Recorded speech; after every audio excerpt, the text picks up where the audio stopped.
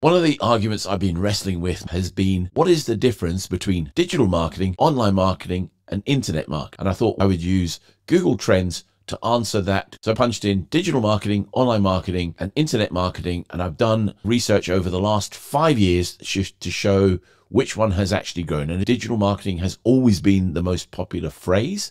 That is exponentially increased, and the others have just remained flat. So if you are going to use a terminology, use the right terminology. So I use digital marketing. I see a lot of other people use online marketing, and I just wanted to see whether there was a difference. And now I've got categoric proof that there is. So everything that you'll see from me moving forward will be digital marketing rather than online marketing or internet marketing. And you can take this information in what way you want. You can call it digital marketing if you want. You can call it online marketing if you want. That's entirely up to you. But I think if you want to get more bang for the buck, then you definitely want to be looking at digital marketing rather than online marketing. Hope you find this video useful. And if you did, follow me by clicking the link down there in the bottom below.